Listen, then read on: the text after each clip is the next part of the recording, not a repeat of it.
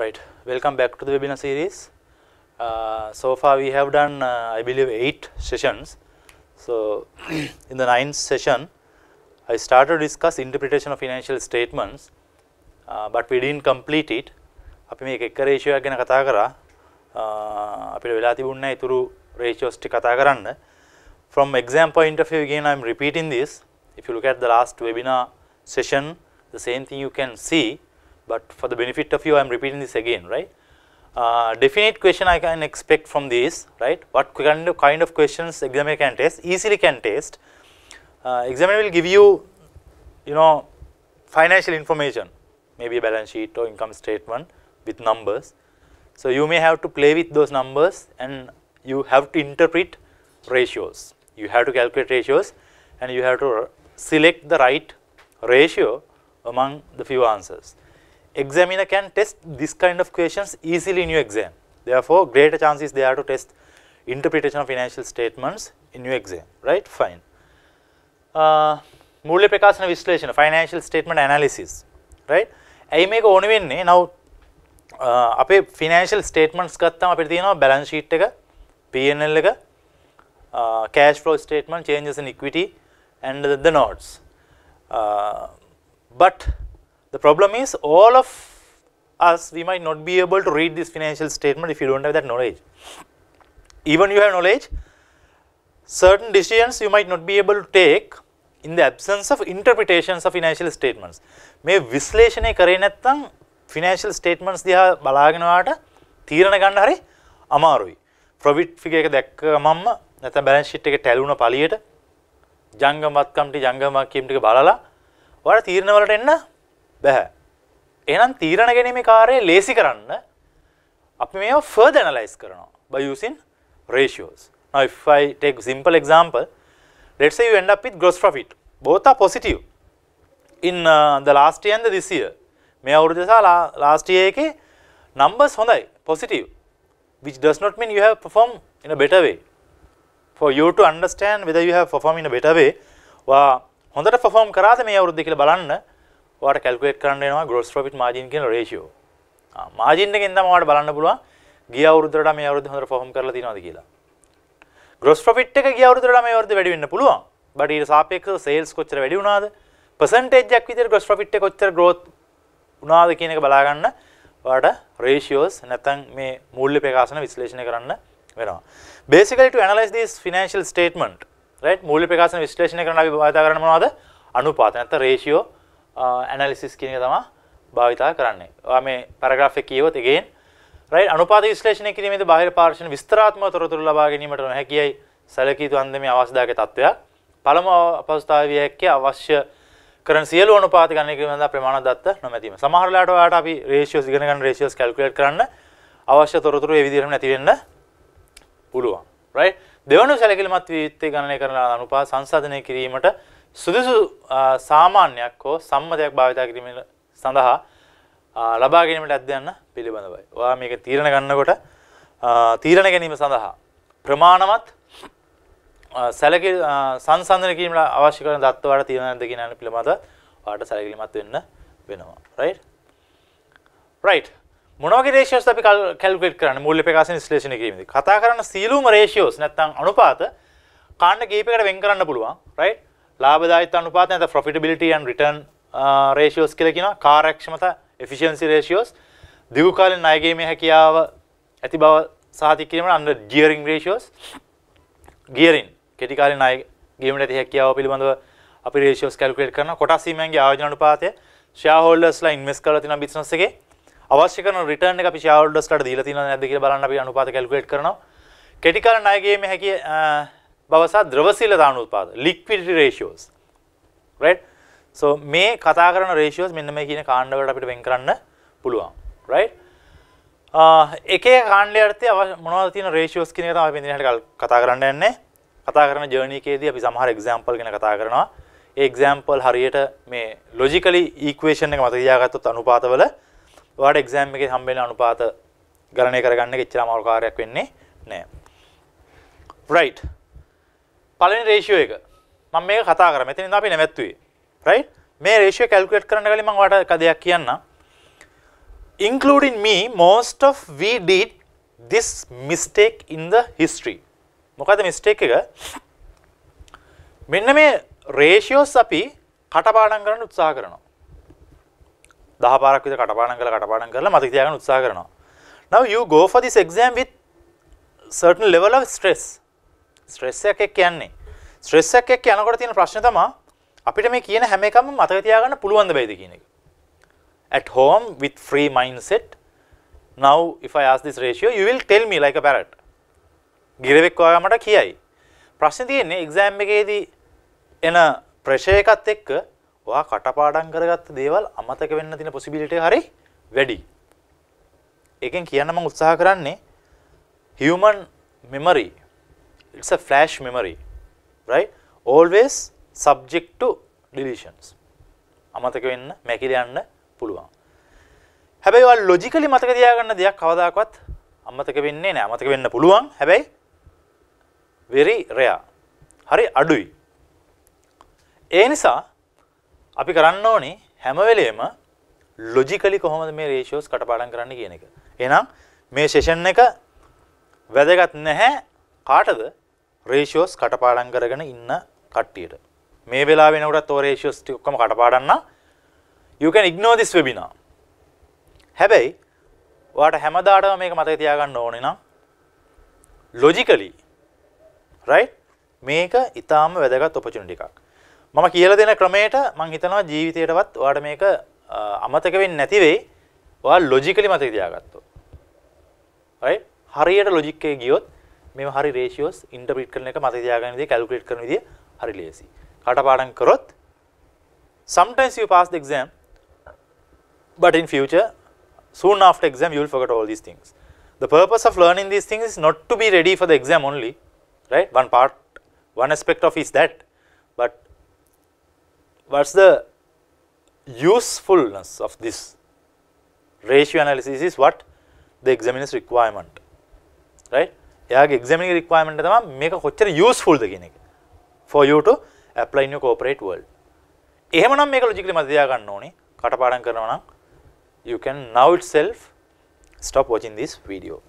But if you want to understand in the logical way, yes, you can continue to watch. Right. පළවෙනි ratio එක අපි කතා කරන්නේ යෙදූ ප්‍රාග්ධනය මත ප්‍රතිලාභය. නැත්නම් අපි කියනවා return on capital employed. Return on capital employed. Return means the return. Right? අපිට ලැබෙන දේ. Right? අපි මොකක් හරි වස්තුවකට නැත්නම් asset එකකට ගැහුවොත් අපිට රිදෙනවා. That's the return you get.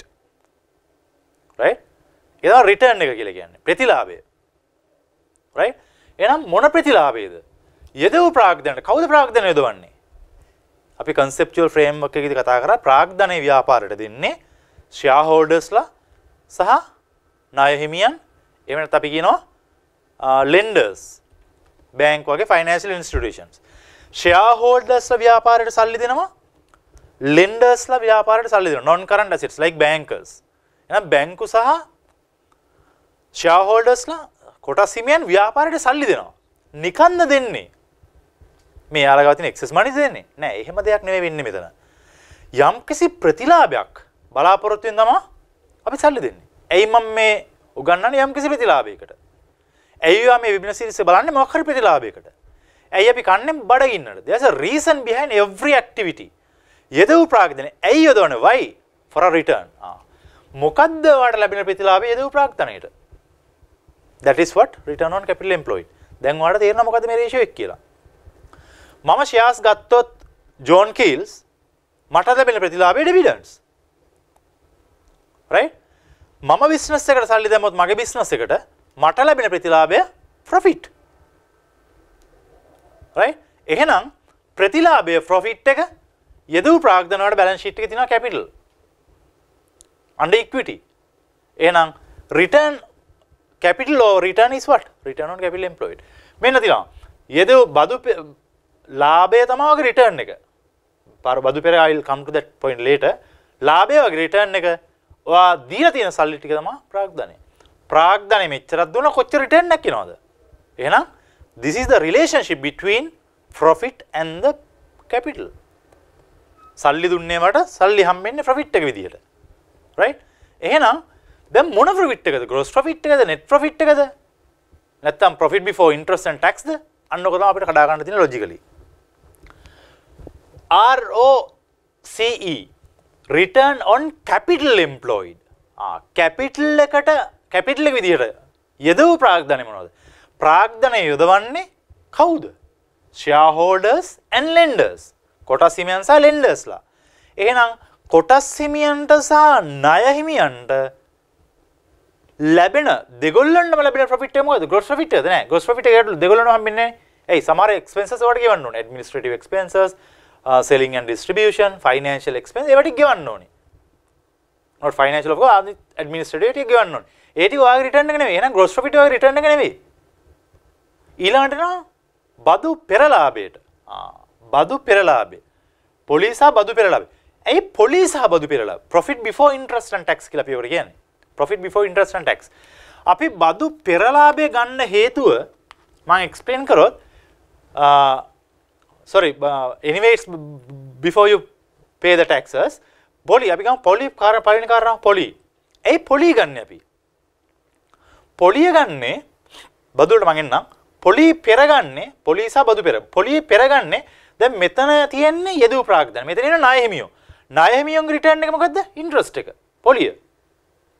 එහෙනම් පොලි පසු ගත්තොත් ණය හිමියගේ රිටර්න් එක මේක ඇතුළේ තියෙනවද? නැහැ. ඉරෙන් යට ඉන්නේ ඉන්වෙස්ට් ෂෙයාර්හෝල්ඩර්ස්ලා සහ ණය හිමියන් ඉඳලා ඒ දෙගොල්ලන්ගේ ප්‍රතිලාභය ඉරෙන් උඩ තියෙන්න ඕනේ. that's the logic. එහෙනම් කටපාඩම් කරන්න එපා. අදින් පස්සේ profit before interest and tax එන්නේ මේ විදිහට කියලා. අපි එහෙම තමයි හිතාගෙන හිටියේ. කටපාඩමේ. හැබැයි ලොජික් එක තමයි යට ඉන්න කෙනා උඩත් යට ඉන්න කෙනාගේ රිටර්න් එක උඩ තියෙන්න ඕනේ. යට ඉන්නවා ෂෙයාර්හෝල්ඩර්ස්ලා සහ ණය හිමියන් නැත්නම් ලෙන්ඩර්ස්ලා ඒගොල්ලෝගේ රිටර්න් එක තමයි බොදු පොලි පෙර එක. පොලි පෙර. පොලියට පෙර. right? පැහැදිලි. එහෙනම් ඉන්ට්‍රස්ට් එකත් ඒක ඇතුලේ තියෙනවා. ඇයි බදු පෙරගන්නේ? බදු කියන්නේ ව්‍යාපාරයේ ෂෙයාර්හෝල්ඩර්ස්ලාගේ ව්‍යාපාර ඉන්කම් එකෙන් ගෙවන එකක්. ව්‍යාපාරයේ විදුලි බිල වගේ එකක් නෙමෙයි ටැක්ස් කියන්නේ. ව්‍යාපාරයේ ඉපයූ ලාභයෙන් කොටසක් විදියට බදු ගෙවන්න ඕනේ. right? එහෙනම් ෂෙයාර්හෝල්ඩර්ස්ලාගේ ප්‍රොෆිට් එක ඇතුලෙන් තමයි ඒක ගෙවෙන්නේ. එහෙනම් ඒක තමයි ලොජික් එක බදු පෙරගන්න. එහෙනම් හැම වෙලෙම return on capital employed කියන්නේ පොලි සහ බදු පෙර. මේ පොලි පෙරගත්ත ගමන් profit after tax ගත්තොත් පොලි නැති වෙලා. profit after tax කියන්නේ shareholders ලා කියලා විතරයි ඉතුරු වෙන්නේ. එහෙනම් ණය හිමියෝ ගැලවෙනවා. ඒ හින්දා ණය හිමියන් සහ shareholders දෙකම represent කරන profit එක මොකද්ද? profit before interest and tax. profit before interest and tax. that's the logic. එහෙනම් අදින් පස්සේ කතාපාඩම් කරන්න එපා මේ ratio එක. යෙදව ප්‍රාග්ධන කට්ටිය ඉරෙන් යට ඉන්නවා. ඉරෙන් උඩ ඉන්න ඕනේ දෙගොල්ලෝගේම රිටර්න් එක. පොලි සහ බදු පෙර. රේෂියෝ එකක් විතර අපි ගන්න සීමිත කරනවා. අන්න ඒක තමයි යෙදූ ප්‍රාග්ධන. කොටස් හිමියන්ගේ ස්කන්ධයේ දිගු කාලින වගකීම් එක ස්කන්ධයට දිගු කාලින වගකීම් එකතු කිරීමෙන් මගින් මුළුවත්කම් වලින් ජංගම වගකීම් අඩු කිරීමෙන් ලබාගත හැකියි. එහෙනම් මේක ගන්න කොහොමද? මුළුවත්කම් වලින් ජංගම වගකීම් ටික අඩු කරත් බැලන්ස් ෂීට් එක ඉතුරු වෙන්නේ ෂෙයාර් හෝල්ඩර්ස්ලාගේ ෆන්ඩ් එකයි. එහෙම නැත්නම් ණය හිමියන්ගේ සැපයු ණය ප්‍රමාණය විතරයි. එහෙනම් මේ ලොජික් එක අපිට පැහැදිලි. අය අපි කටපාඩම් කරන්නේ නැහැ. ඉතින් යට ෂෙයාර්හෝල්ඩර්ස්ලා සහ ලෙන්ඩර්ස්ලා එයාලා තමයි ප්‍රාග්ධන ව්‍යාපාරයට දීලා තියෙන්නේ. අපි ගන්නේ ප්‍රාග්ධන යෙදූ ප්‍රාග්ධන මත ප්‍රතිලාභ. මොකද්ද ප්‍රතිලාභය? ඒ දෙගොල්ලන්ම දින ප්‍රතිලාභය පොලි සහ බදු පෙර ලාභයයි. පැහැදිලි. දැන් බලන්න ROE කොහොමද වෙනස් වෙන්නේ? ස්කන්ධ මත ප්‍රතිලාභය. දැන් ඒක අකුරක් හැලිලා මෙතන අපි. ROCE එකෙන් ROE වෙලා. return on equity ස්කන්ධය. ස්කන්ධය කියලා කියන්නේ අයිතිකරුවන්ගේ ප්‍රාග්ධනය. ස්කන්ධය කියන්නේ return on equity. equity කියන්නේ අයිතිකරුවන්ගේ එකතුව. එහෙනම් මෙතන අයිතිකාරය කියනකොට ව්‍යාපාරයට ප්‍රාග්ධන යොදන පාර්ශවයන් දෙකයි lenders ලා සහ shareholders ලා. හැබැයි lenders ලට ව්‍යාපාරයේ අයිතියක් නැහැ. ඒක equity එකේ කැලලක් නෙමෙයි. ඒක capital එකේ කැලලක්. capital employment එකේ. හැබැයි equity කියලා කියන්නේ shareholders ලා විතරක් දුන්න සල්ලි ටික. equity. එයාලගේ investment එක. එහෙනම් shareholders ලා විතරක් යටින් ඉරෙන් යට ඉන්නවනම් එයාලගේ ප්‍රතිලාභය පමණයි උඩ තියෙන්න ඕනේ. එහෙනම් පොලි පෙර තිබ්බොත් ණය ගෙතියොත් ඉන්න ඕනේ එහෙනම්. ණය lenders ලාත් ඉන්න ඕනේ. ණය හිමියන්. right? එහෙනම් ඉරෙන් යට ඉන්නේ ස්කන්ධේ කොටස් හිමියන් විතරක් නම් කොටස් හිමියන්ට P&L එකේ මොකද ඇති? gross profit එකද නැහැ.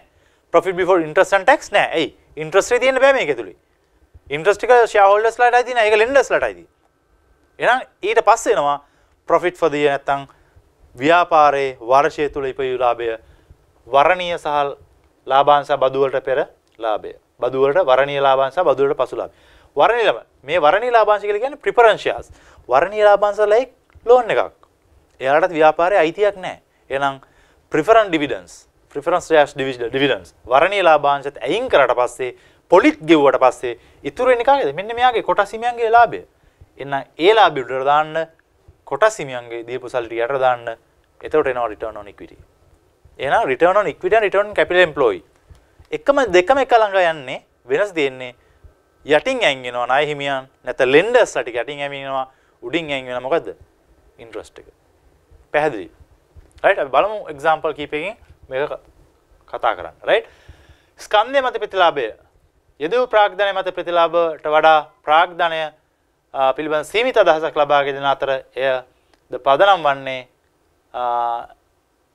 එහා සමාන මූලධර්ම මතය right අපි ඒක කතා කරා so this is the equation logic එක මතකයි ROC ඉරෙන් යට lenders and shareholders ඉරෙන් උඩ profit before interest and tax police බදු පෙර ලාභය return on equity නෝට යට ඉන්න shareholders විතරයි ණය හිමියන් ගැලවිලා යනවා මම ණය හිමියන් කියලා කියන්නේ මේ වෙළඳ ණය හිමියන් නෙවෙයි right lenders ලා right long term loan දීලා තියෙන කට්ටිය එයාලා ගැලවෙනවා එහෙනම් එයාලගේ return ඇතුලින් ගැලවෙන්න ඕනේ interest එක අපි ඒකත් අයින් කරනවා එහෙනම් ඉතුරු වෙන වරණී ලාභාංශ සහ බදු වලට පසුලයි මොකද shareholders ලාට ඉතුරු වෙන්නේ බදු ජීවුවට පස්සේ right බදු ජීවුවට පස්සේ ඉතුරු වෙන ටික එන්නේ එහෙනම් අතනදී බදු පෙර මෙතන බදු පසු වෙනවා that's the logic right මොකද shareholders ඉතුරු වෙන්නේ බදු වලින් ගිවුවට පස්සේ ඉතුරු වෙන ටික right the exam එකේ හරි ලේසියට ඔහොම දෙන්නේ නෑ calculate කරන්න දැන් different method එකක් අපි හොයාගන්න ඕනේ හොයාගෙන තියෙනවා ROC calculate කරගන්න. දැන් ROC වලට මොනවද ඕනේ? profit before interest and tax එකට යටින් තියෙනවා යදු ප්‍රාග්ධනය. share capital plus long term loan. දැන් ඒ දෙක නැතුව වෙන ක්‍රමයක් තියෙනවා ROC යන. මේක තමයි famous method එක exam එකේ අහන. right? මම board එක use කරන්න පොඩ්ඩක් ඔයාලට ඒක explain කරන්න. right? fine. කොහොමද? ROCE ගන්න ක්‍රමය තමයි මේ කියන්නේ. සුරාජ්. right ROC ගන්න ක්‍රමය තමයි මේ තියෙන්නේ return on profit before interest and tax PBIT profit before interest and tax right profit before interest and tax PBIT right so profit before interest and tax යටින් තියෙන මොකද්ද capital employed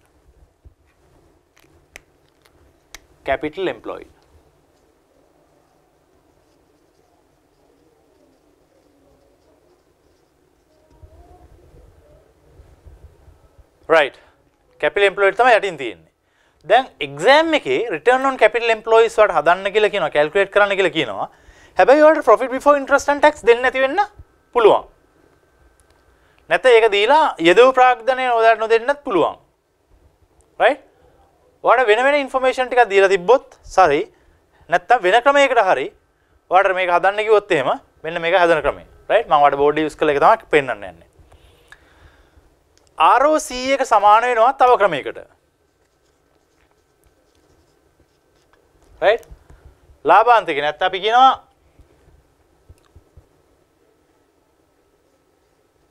profitability ratio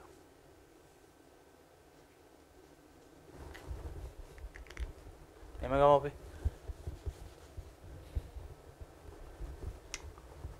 ලාභාන්තික අනුපාතය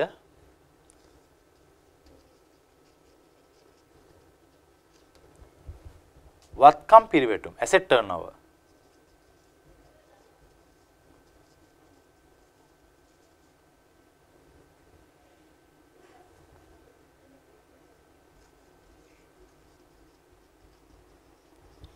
right දැන් ඔයා බලනද මෙතන දැන් ලාභාන්තිකයයි වත්කම් පිරිවෙටම අනුපාතයයි තියෙන්නේ. හැබැයි මේ දෙක දෙනවා දැන් මේ රේෂියෝස් දෙක දෙන එක්සෑම් එකේ. රයිට්? ඔයාලට දෙනවා ලාභාන්තික අනුපාතයයි වත්කම් පිරිවෙටම අනුපාතයයි. මේ දෙක දුන්නාම මේක හදා ගන්න පුළුවන් වෙන්න ඕනේ. එතකොට ඔයා බලයි රයිට් කැපිටල් එම්ප්ලොයි දීලා නැහැනේ. profit before interest and tax දීලා නැහැනේ. හැබැයි මේ දෙක ඔයාලට දීලා තියෙනවා. ඒ දෙක ආපුවාමත් ඔයාලට හදා ගන්න පුළුවන් ROC equation එක තමයි මේ තියෙන්නේ. හැබැයි ඔයා බලයි right උඩ තියෙන්නේ profit before interest and tax divided by capital employed. ඒකලු ROC කියන්නේ. යටින් කියනවා ROC කියන්නේ ලාභාන්තිකයි වත්කම් පිරිවෙටම අනුපාතයේ ගුණිතය කියලා. ඔව් එහෙම තමයි. හැබැයි එහෙම වෙන විදිහවල ලොජිකලි දැනගෙන ඉන්න ඕනේ. දැන් ඔයා කරලා සමහරවිට right එහෙනම් profit before ROC calculate කරන ක්‍රම දෙකක් තියෙනවා profit before interest tax and divide by capital employed. ඔය දෙක නැත්නම් අපිට හදන්න බෑ නෑ. මේ දෙකත් තරම් හදන්න පුළුවන්. ඒකත් කඩපාඩම් කරනවා. එහෙම කරන්න එපා. දැන් ලාභාන්තිකය කියලා කියන්නේ මොකද්ද? ලාභාන්තිකය කියලා කියන්නේ profit before interest and tax. Profit before interest and tax divide by sales. ඒකනේ. මෙන්න ලාභය අනුපාතයක් විදියට. වත්කම් පිරිවෙටම asset turnover කියලා කියන්නේ asset වලට කොච්චරට ගන්නව එකක් තියෙනවද? sales එහෙම නැත්නම් capital employed.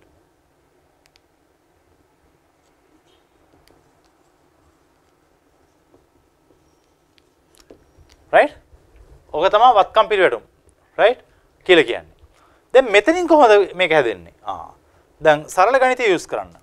මේකට මේක කැපිලා යනවා.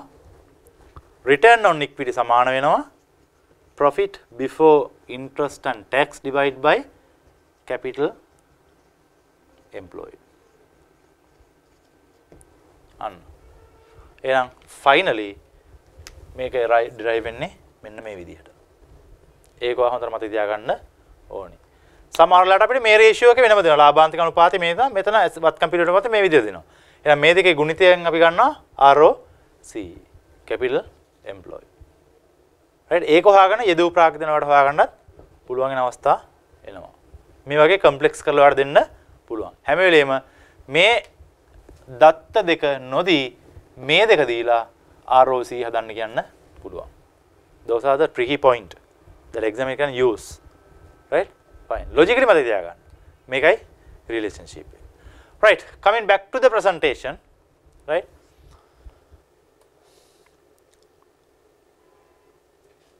Profitability and return. Profitability and return ratio. Gross profit margin, net profit margin and profit analysis. මේ තුන අපි කතා කරන්න යන්නේ. Right? බලමු කොහොමද මේ තුන ගණනය කරන්න කියලා. දල ලාභාන්තිකය, ශුද්ධ ලාභාන්තිකය සහ ලාභ විශ්ලේෂණය. ලාභ හෝ අලාභ ප්‍රකාශනයෙන් නැත්නම් ඉන්කම් ස්ටේට්මන්ට් එකෙන් ආකෘතිය අනුව දල ලාභ අනුපාත ආන්තිකය මෙන්ම ශුද්ධ ලාභ ආන්තිකයද ඔබට ගණනය කරන්න පුළුවන්. ඔයාගේ ඉන්කම් ස්ටේට්මන්ට් එක ගත්තොත් දල ලාභයේ ශුද්ධ ලාභයේ දෙකම තියෙනවා. එම අනුපාත දෙක එකටගෙන බැලීමේදී වඩාත් හොඳින් තොරතුරු අනාවරණය කරගත හැක. මේ දෙකට ගත්තම වඩා හොඳට ඇනලයිස් කරන්න පුළුවන්. උදාහරණ වශයෙන් සමාගමක අනුගාමී වසර දෙක පහ සාරාංශගත ලාභ හෝ අලාභ ප්‍රකාශනය තිබෙයි සලකන්න. ෆස්ට් ඉයර් එකේ තියෙනවා, සෙකන්ඩ් ඉයර් එකේ තියෙනවා, අයභාරය තියෙනවා, විකුණුම් පිරිවැටුම තියෙනවා, දල ලාභය තියෙනවා, වියදම් තියෙනවා සහ වර්ෂය සඳහා ලාභය තියෙනවා. වසර දෙක සඳහා 10% වූ එක හා සමාන ශුද්ධ ලාභ ආන්තිකයක් වාර්තා වී තිබුණේ ඌ නමුදු දල ලාභ අනුපාතයේ එසේ නොවේ. right? ඒක තමයි අපිට මේ කියන්නේ. right? Fine.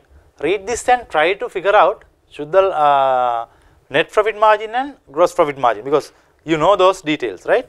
Fine. Give me a second.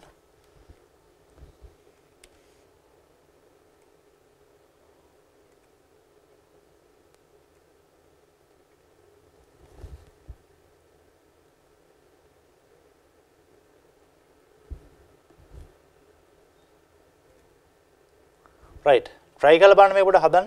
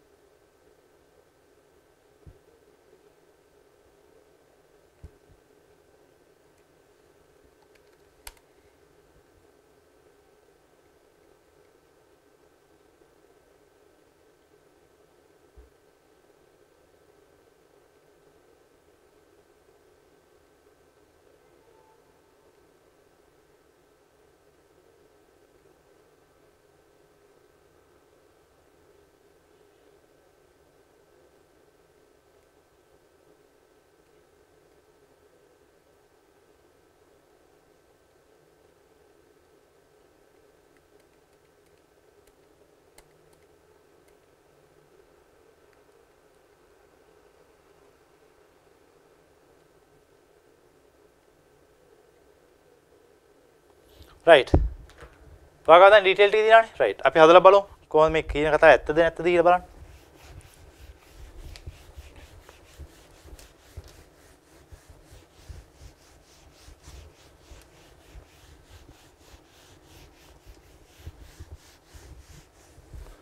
වසර 1 සහ වසර 2 year 1 year 2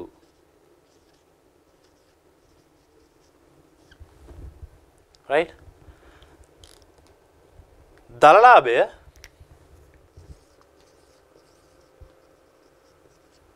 අනුපාතය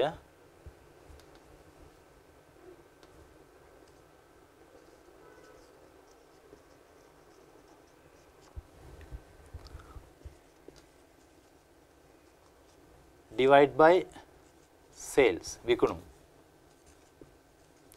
right මේක මම පළවෙනි වතාවට මට කියන්නේ මම තියාගන්න මෙහෙම දල ලාභ අනුපාතය කටපාඩම් කරන්න එපා එහෙනම් දල ලාභයේ අනුපාතයක් විදිහට මොකේද sales වල sales වලින් විකුණුම් වලින් ලාභය කොච්චරක්ද ඒක තමයි දල ලාභ අනුපාතයේ නිර්වචනය right දල ලාභය කීයක් තියෙනවද 28000ක් divide by sales 70,000 year 2 45,000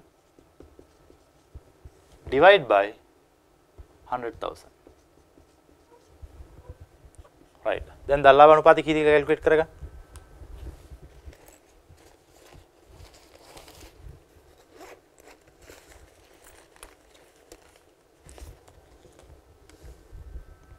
right 28,000 divided by 70,000 40%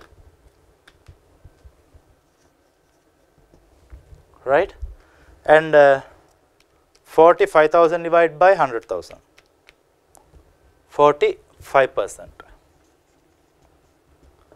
එහෙනම් පළවෙනි වසරේ ඉඳන් දෙවන වසරට දල ලාභය වැඩි වෙලා තියෙනවා 40 සිට 45 දක්වා දැන් බලන්න शुद्ध लाभ है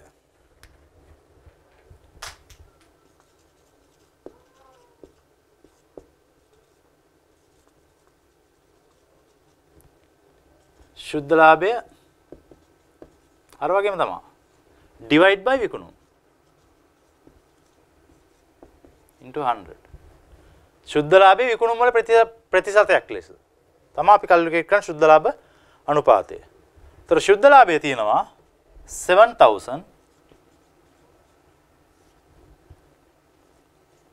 විකුණුම් 70,000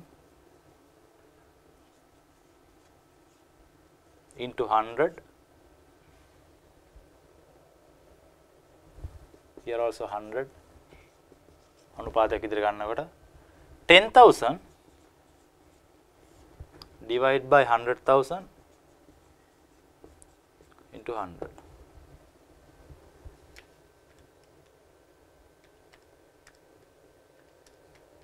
10% here also 10%. මොකක්ද ආයේ නිගමනය? ද ශුද්ධ ලාභයේ වෙනසක් වෙලා නැහැ. 10% 10%. හැබැයි gross profit එක වෙනස් වෙලා තියෙනවා.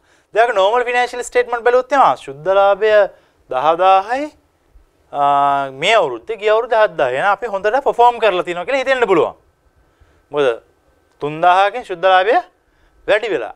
හැබැයි අනුපාතයක් විතර ගත්තේම වාගේ performance වල කිසිදු වෙනසක් වෙලා නැහැ. කිසිදු වෙනසක් වෙලා නැහැ කියන්නේ ගිය අවුරුද්ද රේෂියෝ එක සහ මේ අවුරුද්ද රේෂියෝ එක දෙකම එක හා සමානයි. එහෙනම් රේෂියෝස් දෙකම එක හා සමානයි. රේෂියෝස් දෙක බලපුවම ආර කිසිම වෙනසක් මේකේ පේන්නේ නැහැ. That's the point. හැබැයි මේ දෙක කැල්කියුලේට් කරේ නැත්නම් ඔයාලට දෙන්න පුළුවන් අපි ගිය අවුරුද්දට හොඳට perform කරලා දිනවා කියලා. නෑ එහෙම නෑ. on other hand මේ දෙක සමාන වුණ පළියට දල ලාභ අනුපාත සමාන නෑ. දල ලාභය වැඩි වීමක් තියෙනවා. හැබැයි ශුද්ධ ලාභය වෙනසක් නෑ. ඒ කියන්නේ ඔයාගේ top line එක නැත්නම් sales පැත්ත හොඳයි. හැබැයි පොඩි වියදම් ටිකක් ගිය අවුරුද්දට මේ අවුරුද්දේ වැඩි වෙලා තියෙනවා. ඒකෙන් කියන්නේ විකිණීම සඳහා දරපු විකුණුම් වියදම් වගේ දේවල් වැඩි වෙලා ඇති. මේ සේල් එක 70000 සිට ලක්ෂ දක්වා අරන් යන්න සමහර වියදම් ටිකක් තව දරලා ඇති cost of sale එකේ නැති සහ administrative expense වැඩි වෙලා ඇති. ඒකයි වාගේ net profit එක වෙනසක් වෙලා නැත්තේ. net profit margin එක වෙනසක් වෙලා නැත්තේ. Those are the interpretations. මේ තමයි interpretations. දැන් මේ ratios calculate නොකර ඔයාලට මේ conclusion එකට එන්න පුළුවන්ද? බෑ. That's the importance of calculating ratios in when you analyze financial statements. Right? Fine. හරි ROC කතා කරා, ROE කතා කරා, දරලාභය කතා කරා, ශුද්ධ ලාභය කතා කරා. What is next? ද්‍රවශීල තෝලන සහ උත්තෝලන සහ කාරක ප්‍රාග්ධානුපාත. Liquidity and working capital ratios. මොනවද මේ liquidity and ද්‍රවශීල සහ තෝලන අනුපාතයන් කියලා කියන්නේ? ද්‍රවශීලතාවය liquidity එක. Right? ඔයාගේ ව්‍යාපාරයේ liquidity එක මනින ratios ටිකට අපි කියනවා ද්‍රවශීල අනුපාතය නැත්නම් liquidity ratios කියලා. මොනවද තියෙන්නේ? ජංගම අනුපාතය, current ratio එක, ශනික අනුපාතය නැත්නම් quick ratio, ලැබිය යුතු දෑ අය කර ගන්නට යන කාලය, ගෙවිය යුතු දෑ ගෙවීමට යන කාලය, තොගය sales වෙන්න යන කාලය, තොග පිටුවම් අනුපාතය, ණය සහ තෝලන අනුපාත වලට ණය අනුපාතය, තෝලන අනුපාතය, උත්තෝලන අනුපාත, පොලි ආවරණය, පොලි ගෙවන්න කොච්චර ප්‍රොෆිට් එකක් වගේ තියෙනවද? අන්න වගේ කාරණා ටික කතා කරන්න තියෙනවා. මම මේ වෙලාවේ එකින් එක ගැන විස්තර කරන්නේ නැහැ. අපි එකින් එක ගැන කතා කරනකොට මොකද්ද purpose එක, මොකද්ද logic එක කියන ගැන කතා කරමු. Right. පළවෙනි එක ණය අනුපාත, debt ratios. නැත්නම් liquid ratios වල කතා කරන පළවෙනි තමයි debt ratio. ණය අනුපාතය කියනකොට අපි මේකෙදි කතා කරන්න යන්නේ මුළු ණය ප්‍රමාණය ව්‍යාපාරයේ තියෙන. සම්පූර්ණ ණය. මොකද ව්‍යාපාරයට ණය දෙන පාර්ශ්වයන් ඉන්වෙස්ට් කරන කණ්ඩායම් කිහිපයක් ඉන්නවා අපි කතා කරපු විදිහට conceptual framework එකේ investors ලා ඉන්නවා, long term ණය දෙන කට්ටිය ඉන්නවා සහ ණය හිමියන් ඉන්නවා. Right? Lenders, creditors and investors and potential investors. ඒකට තමයි basically ව්‍යාපාරයට funds දෙන්නේ. එතකොට අපි මෙතන ගන්නේ ව්‍යාපාරේ ණය දුන් පිරිස. ණය මොකක් විදියටද ණය අනුපාතය මුළු වත්කම් වල? මුළු වත්කම් මෙච්චර ප්‍රමාණයක් බිස්නස් එකේ තියෙනවා. ඒකෙන් කොච්චරක් වාගේ ණයද? දැන් සරලව අපි කිව්වොත් මේක කතන්දරේ. ඔයාගේ balance sheet එකේ definition එක මම ඔයාලට කියලා දුන්නා. balance sheet එකේ definition එක තමයි investment versus funding. The funding versus investment. ව්‍යාපාරයට funding fund කරන්නේ කවුද? තුන් දෙනයි. Investors and potential investors, lenders and creditors. දිගු කාලීන ණය සපයන බැංකු සහ financial institutions, ණය හිමියන්, ඒ වගේම ව්‍යාපාර ණය දෙනවා, funds දෙනවා investors ලා. ඒ සියලුම funds ටික management එක board of directors invest කරනවා. ඒතර ණය දෙන ව්‍යාපාරයට සල්ලි එන sources ටික යටින් තියෙනවා balance sheet එකේ equity, non current liabilities and current liabilities වල asset පැත්තේ තියෙනවා long term asset and non current asset and current assets. ඔය දෙක උඩින් තියෙනවා. අදහස් තමයි funds දෙන funds ටික invest කරන කොහෙද? asset වල. දැන් ණය අනුපාතයෙන් කියන්නේ මෙන්න මෙහෙ ඔයා invest කරලා තියෙන මුළු වත්කම් වල invest කරලා තියෙනවා. සියලුම ව්‍යාපාරයේ funds ටික. ඒ කියන්නේ balance sheet එකේ යටින් එන equity, non current liabilities, current liabilities ටික තමයි ව්‍යාපාරේ සල්ලි දෙන මාර්ග ටික. ඒ ටික ඔක්කොම invest කරලා වත්කම් වල. අපි මේ ණය අනුපාතයෙන් කියන්නේ ඔයා ඉන්වෙස්ට් කරපු සියලුම දේවල් ණය වලින් ණය කොච්චරක්ද? පැහැදිලිද මං කියන එක? මෙන්න මේ වගේ ඉන්වෙස්ට් කරලා තියෙනවා සල්ලි මුළු වත්කම් වල. ඒ මුළු වත්කම් වල ඉන්වෙස්ට් කරපු සල්ලි වලට සල්ලි කොහෙන්ද ඉන්වෙස්ට් කරන්න? ණය දෙනවා ව්‍යාපාරේ shareholdersලා දෙනවා. shareholders හැරුණකොට අනිත් කට්ටිය දුන්න ප්‍රමාණය කොච්චර ප්‍රතිශතයක්ද? සමාගමේ මුළු ණය ප්‍රමාණය සමාගමේ පවතින මුළු වත්කම් වල ප්‍රතිශතයකට කලය ණය අනුපාතය සැඳින්නේ. ඇයි මේක ඕනි වෙන්නේ? දැන් මේක බලපුවම වාට පේනවා මම ව්‍යාපාරයේ මෙච්චර ප්‍රමාණයක් ඉන්වෙස්ට් කරලා තියෙනවා. හිතන්න total asset 100යි කියලා. total asset 100ක ඔයා ඉන්වෙස්ට් කරලා තියෙනවා. මේ ඉන්වෙස්ට්මන්ට් එක කරන්න කවුද ඔයාට සල්ලි දුන්නේ? හිතන්න ණය හිමියන් 70ක් දීලා තිනවා කියලා. 100ක් මං ඉන්වෙස්ට් කරනකොට long term asset current asset වල මට 70ක්ම දීලා තියෙන්නේ ණයට. අන්නේ decision එක ගන්න නැත්නම් අන්නේ ඉන්ෆෝමේෂන් එක දෙන්න ඔයා කැල්කියුලේට් කරන ණය අනුපාතය. වත්කම් සමන්විත වන්නේ මූල්‍ය තත්ත්ව ප්‍රකාශනයේ ජංගම නොවන වත්කම් සහ ජංගම වත්කම් වටිනාකම. මුළු වත්කම් කියලා කියන්නේ යට තියෙන සියලුම වත්කම්. බැලන්ස් ෂීට් එකේ ටැලි වෙනවා නම් වත්කම් සහ ලයබිලිටිස් ටික උඩ කොටස. එහෙනම් ජංගම නොවන වත්කම් සහ ජංගම වත්කම්. වර්ෂය තුලදී හෝ වර්ෂයට පසුව ගෙවිය යුතු දෑවල වලින් ණය සමන්විත වේ. එහෙනම් වර්ෂය තුලදී හෝ වර්ෂයකට පසුව ගෙවිය යුතු සියලු දෑවලින් ණය සමන්විත වේ. ඔබට දිගු කාලින ප්‍රතිපාදනයන් නොසලකා හැරිය හැක. රයිට්? එහෙනම් වර්ෂය තුලදී වර්ෂයක් තුලදී හෝ වර්ෂයකට පසුව ගෙවන සියලු දෑ ණය වලින් සමාන වෙනවා. එහෙනම් long term liability. ඉක්විටි නැතුව සියලුම ණය. ජංගම නැත්නම් current liabilities and non current liabilities both you can take here. right? මුළු ණය. එහෙනම් balance sheet එකේ සියලු වත්කම් ටික යටින් එනවා. ඉක්විටි හැර සියලුම දේ ණය වලින් represent වෙනවා. right? fine. done. logically මතක තියාගන්න. මේකෙන් ඔයාලට එන්න තොරතුරු තමයි මං 100ක් ඉන්වෙස්ට් කරනවා කීයක් මට ණයට ගත්තේ වගේ මං invest කරලාද? that information we will collect from here. තෝලන අනුපාතය නැත්නම් gearing leverage ratio තෝලන අනුපාතය right? තෝලන උත්තෝලන අනුපාතය ලෙස සැලකෙන්නේ සමාගමක දිගු කාලීන ප්‍රාග්ධන ව්‍යුහය පිළිබඳව. දැන් ණය අනුපාතයෙන් අපි short term liabilities උත් ගත්තානේ. මං කියවනේ වර්ෂයක් තුලදී වර්ෂයකට පසුව වර්ෂයක් තුලදීම කරන්ට් ලයබිලිටිස් උත් එනවා. ජංගම වගකීමුත් එනවා.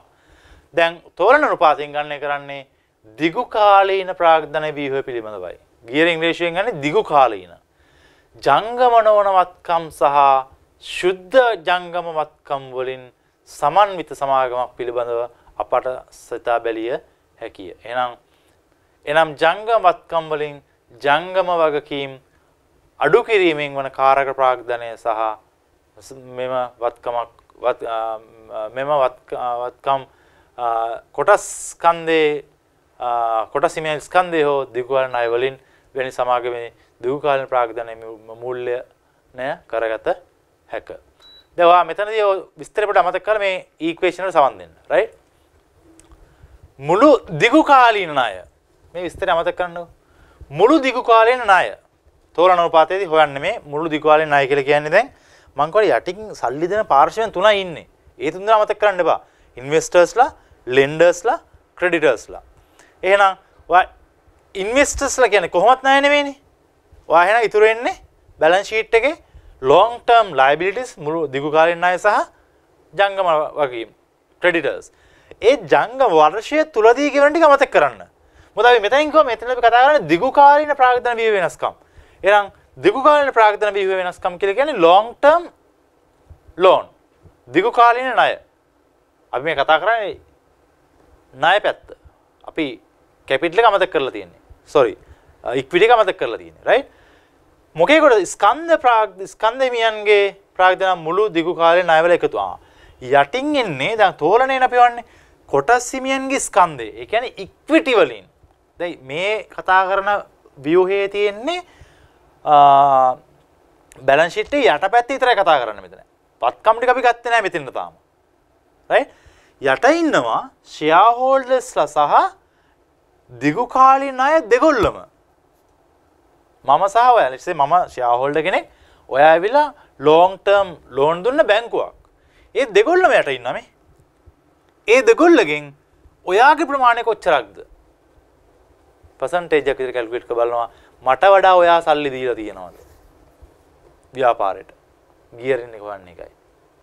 උඩින් ඉන්න ඔයා යට ඉන්න ඔයමයි දෙන්නම. එහෙම මතක තියාගන්න. logically මතකද? මම සහ ඔයා දුන්න සල්ලි ප්‍රමාණය ව්‍යාපාරයට ෆන්ඩ්ස් ටිකෙන් ඔයාගේ ප්‍රමාණය කොච්චරද? gearing ratio. long term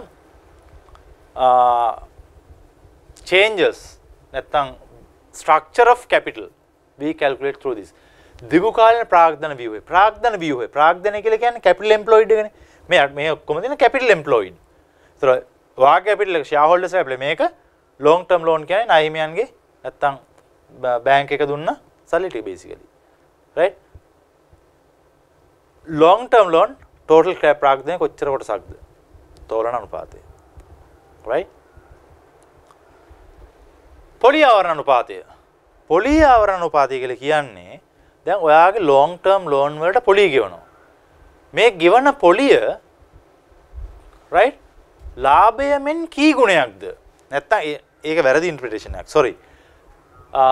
ඔයාගේ ලාභය කොච්චර ප්‍රමාණවත්ද පොලිය ආවරණය කරගන්න. right? පොලිය ආවරණය.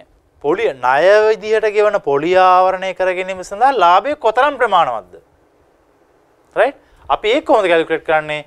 පොලිය යටින් දානවා බදු සහ පොලි පෙරලාභය. පොලිය යටින් තියනවා නම් උඩත් පොලිය රෙප්‍රසන්ට් වෙන්න ඕනේ. ඒ හින්දා පොලි සහ බදු පෙරලාභය උඩට දානවා profit before interest and tax. අපි දානවා පොලි වියදම් යටින්. ඒතොර එන්නේ මෙන්න මේ පොලිය මෙන්න මේ ලාභය පොලි ගෙවන්න කොච්චර ප්‍රමාණවත්ද කියන එක තමයි පොලි ආවරණ අනුපාතයෙන් කතා කරන්නේ. right? සමාගමක් පොලි පිරිවැය සමාගමක පොලි පිරිවැය පහසුවෙන් ගෙවීමට පොලි සහ බදු වලට පෙර ප්‍රමාණවත් ලාභ ප්‍රමාණයක් උපයන්නේ යන වග මෙමගින් ගණනය කෙරේ. තවද ඒ ලාභයට සාපේක්ෂව පොලිය අධික නම් ඒ අනුව පොලි සහ බදු පෙර ලාභය පහත වැටීම කොටස් හිමියන් සඳහා ඇති ලාභ වලට සැලකිය යුතු මේ බලපෑමක් සිදු කරන්න පුළුවන්. ඒ ඔක්කොම කරලා ලොජිකලි මතක තියාගන්න ඔයාගේ ලාභය පොලිය ගෙවීම සඳහා ප්‍රමාණවත්ද? ප්‍රමාණවත් නම් පොලියෙන් කී ගුණයක ලාභයක් ඔයා උපයලා තියෙනවද? පොලියෙන් කී ගුණයක ලාභයක් උපයලා තියෙනවද බලන්න. කොහොමද පොලි සහ බදු පෙර ලාභය බෙදනවා? පොලි ආවරණ අනුපාතය. right? උදාහරණයක් තියෙනවා. වාර දෙකකට හෝ ඊට අඩු පොලි ආවරණයක් පහත මට්ටමක එකක් වන අතර වාර දෙකකට හෝ ඊට අඩු පොලි ආවරණයක් පහත මට්ටමකට එකක් වන අතර සමාගමක පොලිය පිරිවැය පිළිගත හැකි අන්දමේ මට්ටමක තිබීමට නම් ඒ ඇත්ත වශයෙන්ම වාර 3ක් ඉක්ම විය යුතුය. පහත් ස්ථාන සමාගම් තුන සලකා බලමු. මේක කියන වාර දෙකකට හෝ ඊට අඩු පොලි ආවරණයක් පහත මට්ටමක එකක් වන අතර සමාගමක පොලි පිරිවැය පිළිගත හැකි අන්දමේ මට්ටමකට තිබීමට නම් ඇත්ත වශයෙන්ම වාර 3ක්වත් ඉක්ම යුතුයි. සාමාන්‍ය වාර 3කවත් තියෙන. ඒ කියන්නේ පොලිය වගේ 3 times profit එකක්වත් තියෙන්න ඕන කියලා තමයි කියන්නේ. right? පොලි ගෙවන්න පොලිය වගේ 3 ගුණයක්වත් profit එකක් තියෙන්න ඕන කියලා කියන්නේ. සමාගම් තුනක් තියෙනවා. ABC පොලි සහ බදු පෙර ලාභය තියෙනවා 40ක්, පොලිය තියෙනවා 10ක්. බදු පෙර ලාභය 30යි, බදු 9යි. මම මේ කතා කරන්නේ සමාගම ඒ ගැන. බදු පසු ලාභය 21යි. මෙන්න ඩීටේල් ටික. කම්පැනි තුනේ. right? දැන් පොලි ආවරණ අනුපාතය කොහොමද බලන්නේ? බදු පෙර ලාභය බෙදීම පොලිය 40 බෙදීම 10. 4යි. 40 බෙදීම 25. 1.6යි. 40 බෙදීම 30. 1.3යි. දැන් ඔයාලට මේකෙන් එක දෙයක් පැහැදිලි වෙනවා. බදු පෙර ලාභය සමානයි. සමාගම් තුනේම. හැබැයි A සමාගම අඩු පොලියක් ගෙවනවා, B සමාගම වැඩි පොලියක් ගෙවනවා, ඊට වඩා වැඩි පොලියක් C සමාගම ගෙවනවා. මොකක්ද ඔයාගේ ඉන්ටර්ප්‍රිටේෂන් එක? මෙයාගේ සමාගම් A ලාභය උපයෝගී කරන පොලිය 4 වාරක් ගෙවන්න පුළුවන්. වාර 4ක්. හැබැයි B සමාගමේ ලාභයෙන්, බදු පෙර ලාභයෙන්, පොලි පෙර ලාභයෙන් ඔයාට වාරික දෙකක්වත් ගෙවන්න බෑ. වාර දෙකක්වත් ගෙවන්න බෑ. ඒ පොලිය වැඩි පොලිය ඊටාත්ම ලාභයට කිට්ටුවෙන් යන්නේ. එහෙනම් මේ සමාගම ගැන පොඩි ඩවුට් එකක් තියෙනවා. going concern එක. මොකද ලාභය පොලිය ගත්තම 40යි 25යි. ඊට වඩා වැඩි මෙතන 10 ගැප් එක තියෙන්නේ. පොලිය බදු පෙර පොලිස බදු පෙර ලාභය 40යි. හැබැයි පොලිය වැඩි දැන්. ලාභය ගාවටම ගිහිල්ලා. right? එහෙනම් ඔයාගේ ණය ගන්න තියෙන ශක්තිතාවය හරි අඩුයි. ඒකයි කියන්නේ. ඔයා හොඳ වෙල්දි healthy company එකක් නම් at least මේක 3ට වඩා වැඩියෙන් තිබ්බනම් හොඳයි කියලා කියන්නේ. සරලව කියන්නේ profit before tax and interest and poly නැත්නම් interest ගත්තොත් මේ දෙක අතර gap එක පොඩ්ඩක් වැඩි වෙන්න ඕනේ. ඒ කියන්නේ gap එක වැඩි වෙනවා කියන්නේ poly අඩු වෙන්න ඕනේ. ලාභය වැඩියෙන් තියෙන්න ඕනේ කියන කතන්දරය තමයි කියන්නේ. Right, fine. එහෙම නැත්නම් there can be liquidity issues in the company. Right. So basic ratios ටික අපි ගැන කතා කරා. Right. දැන් ඊළඟ මාතෘකාව තමයි short term solvency and liquidity. මම importance ටික තමයි ගන්න මෙතනින්. Right. You may have number of ratios. All the ratios I'm not going to talk about. Right. හැම ratio එකක් ගැනම කතා කරන්න යන්නේ නැහැ. මුදල් චක්‍රය. ද්‍රවශීලතා අනුපාතය පිළිබඳ අවබෝධයක් ලබා ගැනීමට ද්‍රවශීලතා උපකාර ලබා ගැනීමට උපකාරී වීමට මුදල් චක්‍රය පිළිබඳව කෙටි පැහැදිලි කිරීමක් ආරම්භ කිරීම ප්‍රයෝජනවත් වෙනවා. එහෙනම් මුදල් චක්‍රය පිළිබඳව කතා කරන එක පැහැදිලි වෙනවා මේ ද්‍රවශීලතා අනුපාත ගැන කතා කරන්න කලින්. සාමාන්‍ය වෙළඳපොළ මෙහෙයුම් කටයුතු වලදී ව්‍යාපාරයේ මුදල් පිටතට ගලා යාම සහ ඒවා නැවත ව්‍යාපාරයට ගලා යාම චක්‍රය මගින් විස්තර කරනවා. මුදල් චක්‍රය කියන්නේ මෙන්න මේකයි. right මේකනේ කතන්දරේ. ඔයා පටන් ගන්න මෙතනින්. අමුද්‍රව්‍ය ඔයා මිලදී ගන්නවා. අමුද්‍රව්‍ය මිලදී ගත්තම අපි පටන් ගමු මෙතනින් පටන් ගමු. right මෙතෙන් පටන් අමුද්‍රව්‍ය මිලදී ගන්නවා. අමුද්‍රව්‍ය ව්‍යාපාරයට යොදවනවා. අමුද්‍රව්‍ය ව්‍යාපාරයට යොදවනවා කියන්නේ අමුද්‍රව්‍ය මගින් finish good එක produce කරනවා try කරනවා. ඒ කියන්නේ process එකේ තියෙන work in progress. නොනිමි වැඩ කියන්නේ work in progress. අමුද්‍රව්‍ය VIP එකට යනවා work in progress එකට යනවා. work in progress එක නොනිමි වැඩ බවටපත් වෙනවා. sorry නිමි වැඩ නැත්නම් finish good. raw material semi finished good finished good. finished good ටික විකුණනවා. විකුණලා ණයගැතිය නිර්මාණය වෙනවා. මොකද මෙතන entry මොකද්ද? sales credit නිමි භාණ්ඩ වලට ණයගැතිය debit. ණයගැතියන්ගෙන් මුදල් ව්‍යාපාරයට ලැබෙනවා. මුදල් හම්බෙච්ච ටිකෙන් ණය අමුද්‍රව්‍ය මිලකදී ණයමියන්ට ගෙවනවා. ඔක තමයි චක්‍රය. right ලැබී යුතු වලට මුදලින් ලැබෙනකොට ඒ වගේම නැත්තම් මෙතන අපි තුමු ඔයාට මුදලින් ගෙවන්න මෙතන ලැබී යුතු ලැබුණ නැහැ කියලා. එහෙනම් ලාභයෙන් කොටසක් වා මේකට ගන්නවා. මුදල් චක්‍රය. අමුද්‍රව්‍ය ගන්නවා. ඒව නොනිමි වැඩ වෙනවා. නොනිමි වල නිමි වෙනවා. නිමි භාණ්ඩ විකුණනපම ලැබී යුතු දේම ලැබෙනවා. මෙන්න ලැබී යුතු දේ වලින් මුදල් ලැබෙන ණයගැතියන්ගෙන් හම්බෙච්ච ණය වලින් ණයහිමියන්ට ගෙවුවා. මෙතනදී අමුද්‍රව්‍ය ගන්නකොට ණයහිමියෙක් ක්‍රියේට් වෙනවා. මෙතන නිමි භාණ්ඩ විකුණනම ණයගැතියෙක් ක්‍රියේට් වෙනවා. ණයගැතියන්ගේ සල්ලි වලින් ණයහිමියන්ට ගෙවනවා. right මේ ඔපරේෂන් එකේදී වාට ලාභයකුත් ලැබෙනවා. ලැබූ ලාභයත් මේ මුදල් චක්‍රයට සමහර අවස්ථාවලදී එකතු වෙනවා. ඔක තමයි මුදල් චක්‍රය කියලා අපි හඳුරගන්නේ. right fine. ඕක ඊටමත් ප්‍රයෝගී වෙනවා. මොකටද? short term solvency and liquidity ratios ගැන කතා කරනකොට. right ද්‍රවශීලතා අනුපාත. ඊටමත් ratios දෙකක්. මෙතන කියනවා ද්‍රවශීලතාවේ සම්මත පරීක්ෂාව වුණේ ජංගම අනුපාතයයි ඒ මූලතත්වය ප්‍රකාශනයේ ලබාගත. very simple. මේක මම හිතනවා කටපාඩම් කරත් ලොජිකලි මත දාගත්තත් හරි simple මත දාගන්න. ජංගම වත්කම් ඕව ජංගම වත්කම් ජංගම වගකීම් වල කොටසක් ලෙස. right මෙතනදී සරල අදහස් තමයි ඔයා මේක මෙන්න මේකයි ප්‍රශ්නේ. ඔයා දැන් මේක දන්නවා. ලොජිකලි හෝ කටපාඩම් කරලා දන්න මේක. ජංගම වත්කම් උඩින් දාන ජංගම වත්කම් හරි යටින් දැම්මම එනවා රේෂියෝ එකක් right. ඒක තමයි දෙකට වඩා වැඩියෙන් තියෙන්න ඕන කියලා අපි හිතාගෙන ඉන්නවා. right that's the way we do. හැබැයි මේකෙන් කියවෙන්නේ ජංගම වත්කම් වලින් තමයි ජංගම වගකීම් පියවන්නේ. ජංගම වත්කම් වලින් තමයි ජංගම වගකීම් පියවන්නේ.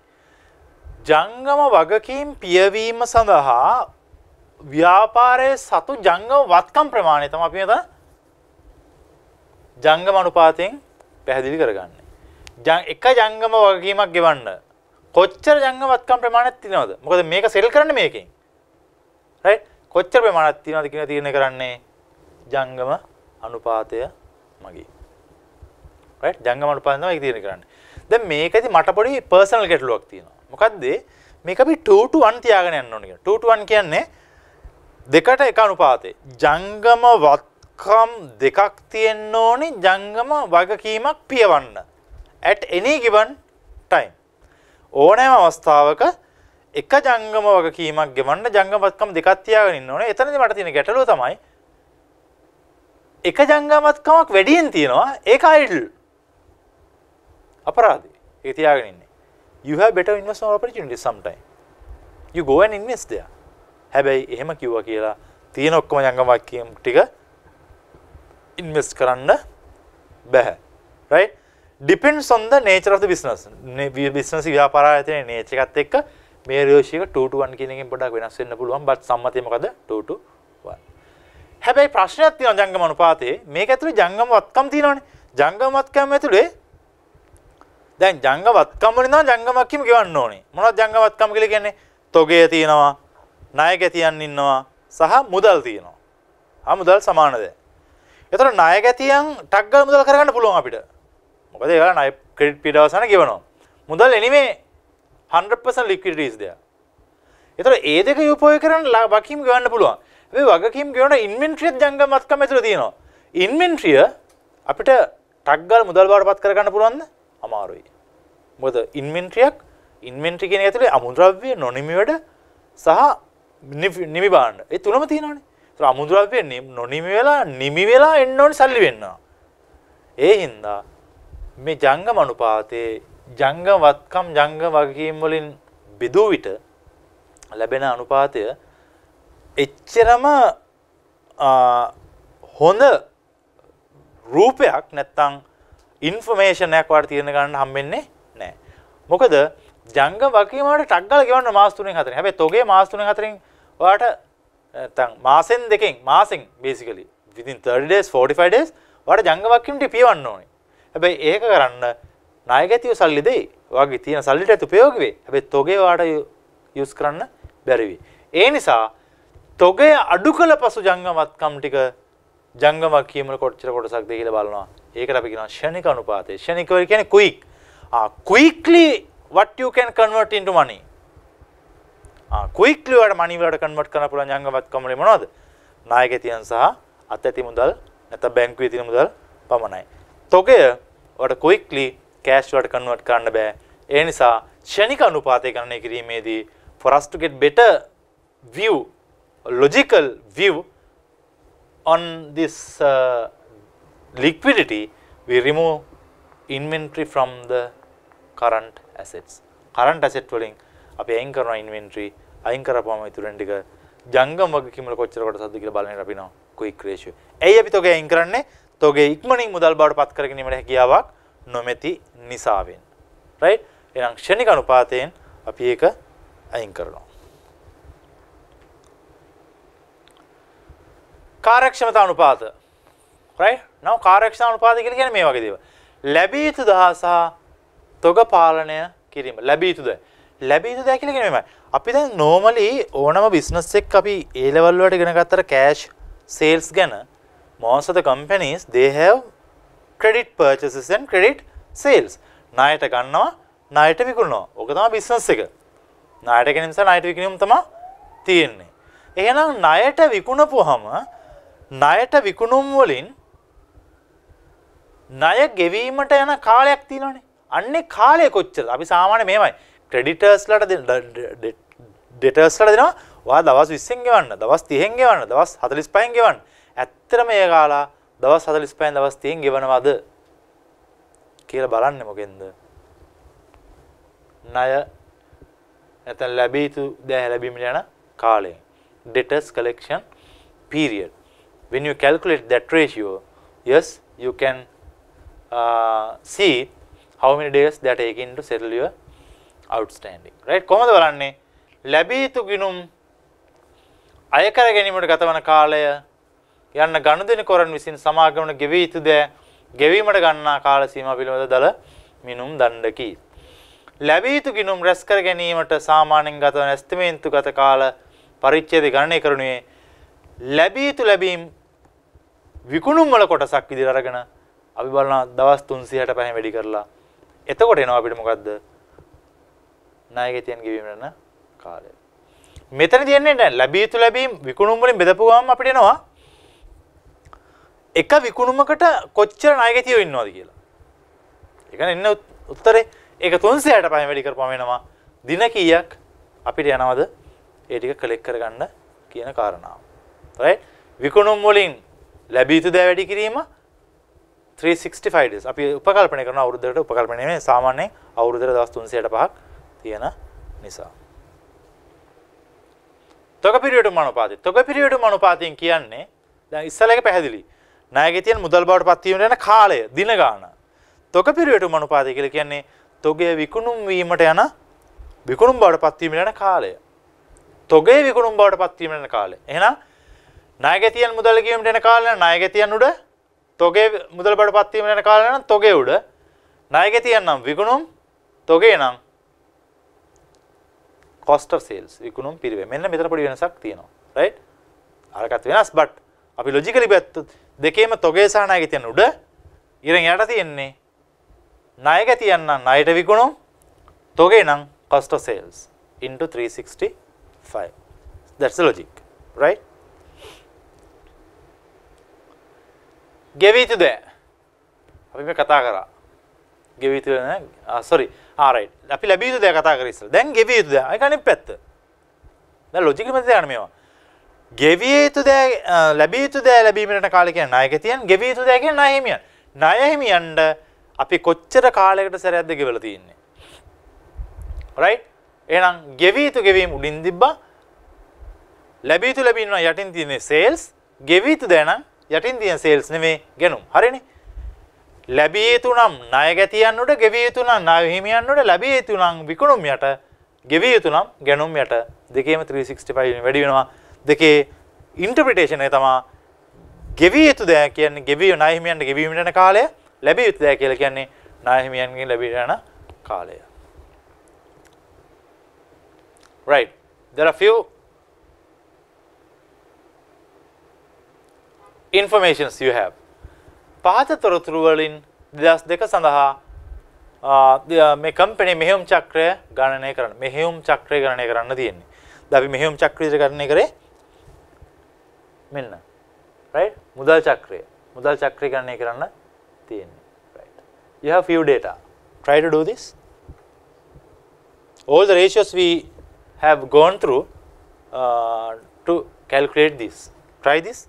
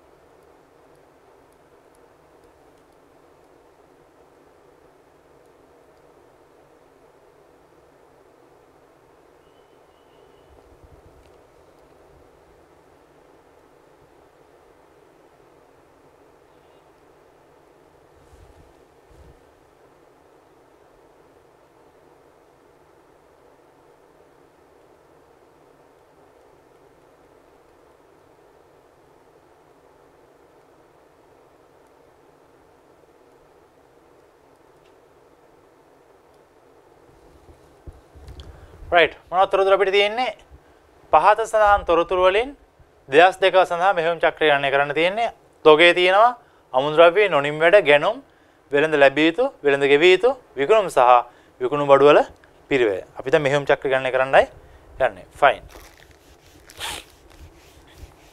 right අපි මෙහෙයුම් චක්‍රය ගණනය කරන අපිට ඕනේ ratios කිහිපයක් තියෙනවා තොග පිරිවැයට අනුපාතය ගණනය කර ගන්න ඕනේ වෙළඳ ලැබිය යුතු සහ වෙළඳ ගෙවිය යුතු කාලයන් ගණනය කර ගන්න ඕනේ. ඒ තුන එකතුර අපි කියන මොකද්ද? මෙහෙයුම් චක්‍රය. right මම බෝඩ් එකේ මේක හදන්නවත් එක්කම right so මේ වගේ තමයි හැම calculation එකම test කරන්නේ so same thing you can apply in the exam as well right දැන් මේ වගේ එකක් දීලා මෙහෙයුම් චක්‍ර වගේ අහන්න පුළුවන් MCQ එහෙනම් ඔයා අදාළ ratios ටික calculate කරා මෙහෙයුම් චක්‍ර ගණනය කරා නිවැරදි පිළිතුර තෝරගත්තා right fine බලමු පළවෙනි මේක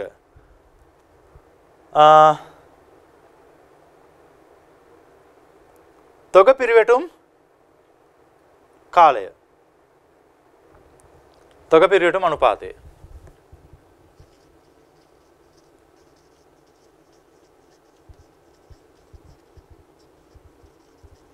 එහෙනම් උඩින් එන තොගය විකුණුම් පිරිවැය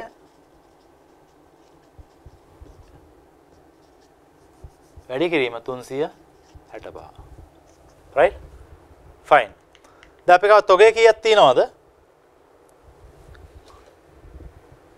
තොගේ තියෙනවා 1,50,000යි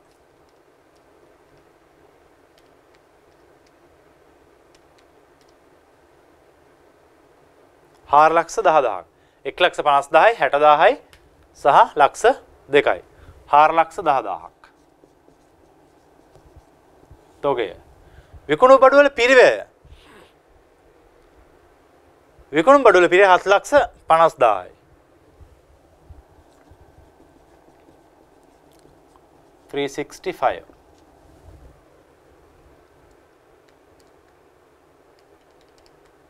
එහෙනම් දින 199යි 0.5ක්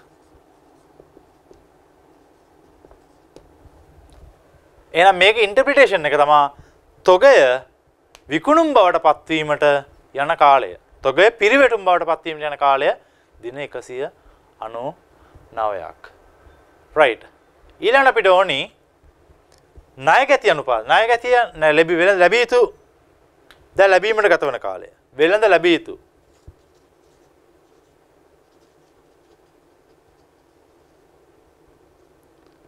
ලැබීමට යන කාලය right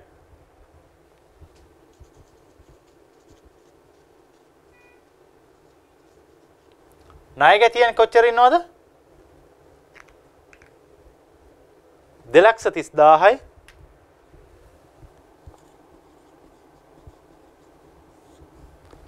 අපිට විතර ගන්න විකුණුම් right විකුණුම් අපිට තියෙනවා ලක්ෂ 9ක් සාමාන්‍යයෙන් අපි විතර ගන්නේ ණයට විකුණුම් හොඳට මතක තියාගන්න හැබැයි ගාණ දීලා නැත්නම් ණයට විකුණුම් වෙනම සියලු විකුණුම් ණයට විස අපි උපකල්පනය කරන්න වෙනවා හැබැයි ගාණ දීලා තියෙනවා මෙන්න මෙච්චර ණයට විකුණුම් ප්‍රමාණය කියලා අවශ්‍ය ප්‍රමාණය ණයට විකුණුම් විතර අපි ගණනය කරගන්නේ right fine එහෙනම් 2,30,000 බෙදීම ලක්ෂ 9 into 365 days දින 93.3ක්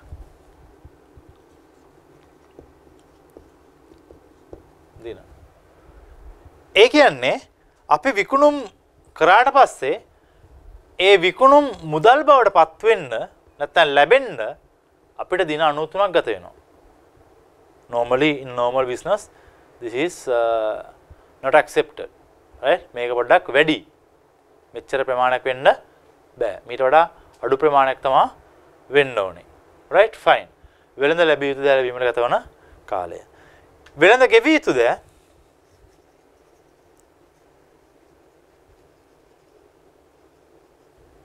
ගෙවීමට ගත වන කාලය වෙළඳ ගෙවිය යුතු දෑ ගෙවීමට ගත වන කාලය අපි ගණනය කරන්න කොහොමද අරක වගේම තමයි උඩින් එන්නේ මෙතන අපි ගත්තේ කොහොමද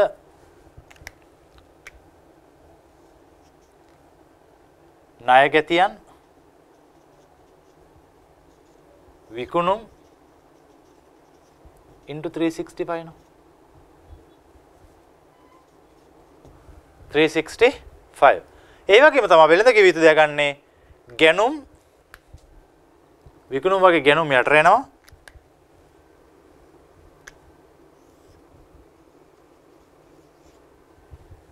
ණය ගැතියන් වෙනකොට ණය හිමියන් වෙනවා 365 එහෙනම් ගැනුම් කීයක් තියෙනවද ලක්ෂ 5යි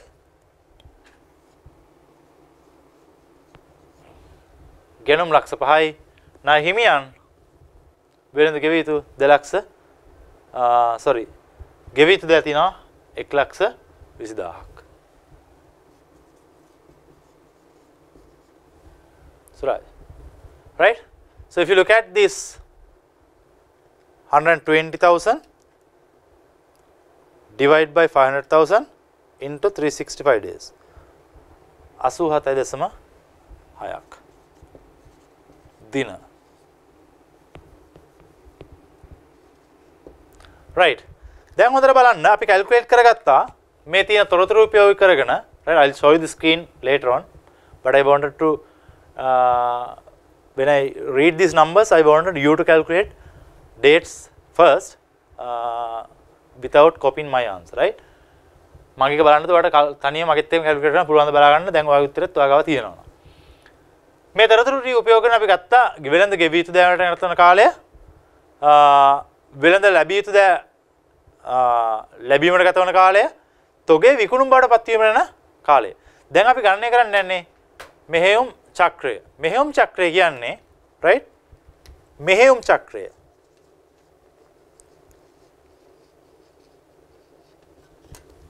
right? මෙහෙයුම් චක්‍රය ගණනය කරනකොට ඔයාගේ වෙළඳ ලැබිය යුතු දෑ, right?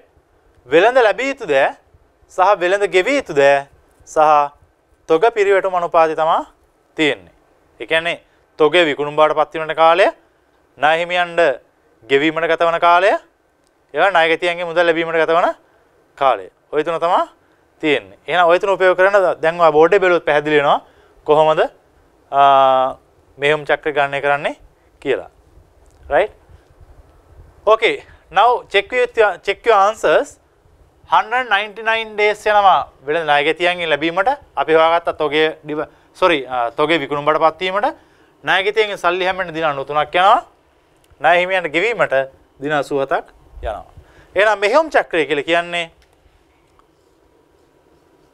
තොගය විකිණීමට යන කාලය 199 days 5 එකතු කරනවා ණයගැතියන්. මොකද බැලන්ස් ෂීට් එකේ පැත්තේ තියෙන්නේ 93 days. ඒකෙන් අඩු කරනවා වෙළඳ ණය හිමියන්ට ගෙවීමට ගත වන කාලය 87.6 දින. දැන් බලන්න මෙහෙයුම් චක්‍රය.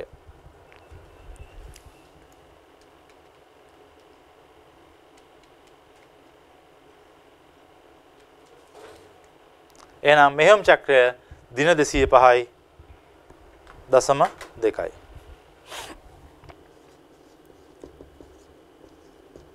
දින. ඔන්න මෙහෙයුම් චක්‍රය. right?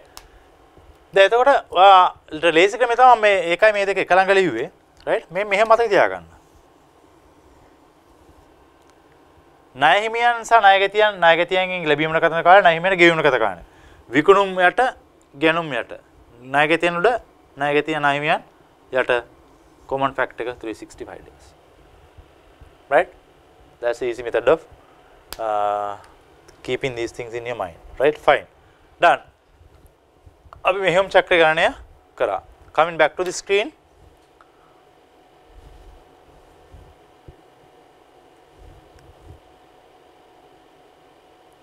Right. අපි හුඟක් ratios දැන් කතා කරා. මම හිතනවා මේ ratios ටික ප්‍රමාණ මොකද ROC, ROE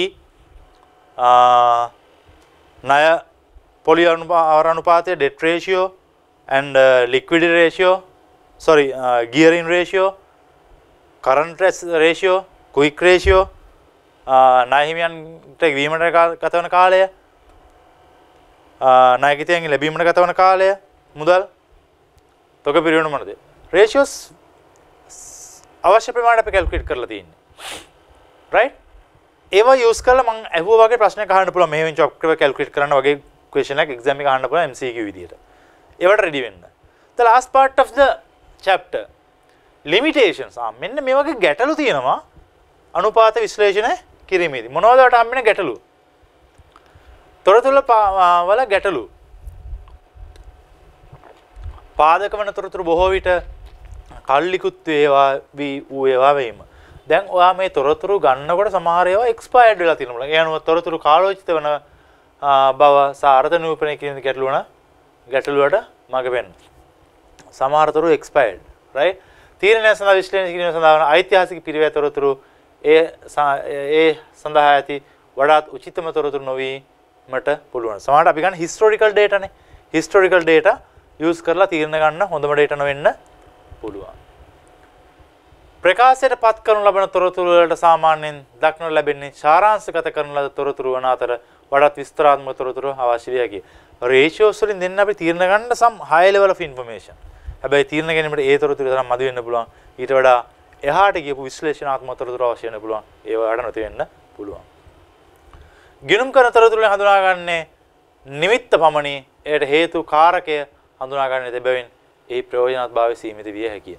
අපි මේකෙන් හඳුනාගන්නේ මෙහෙම වෙලා තියෙනවා. එහෙම වෙන්න හේතුව root cause එක. එයි මෙහෙම උනේ. ණයගිතියන් ගෙවන්න කාල් ගත උනේ ඇයි? ණයමියන් ගෙවන්න පරක්කුනේ ඇයි? වාට reasons ටික මෙතනින් එන්නේ නැහැ. limitations. සංසන්දනය කිරීමේ ගැටලු. මේ වගේ ගැටලු.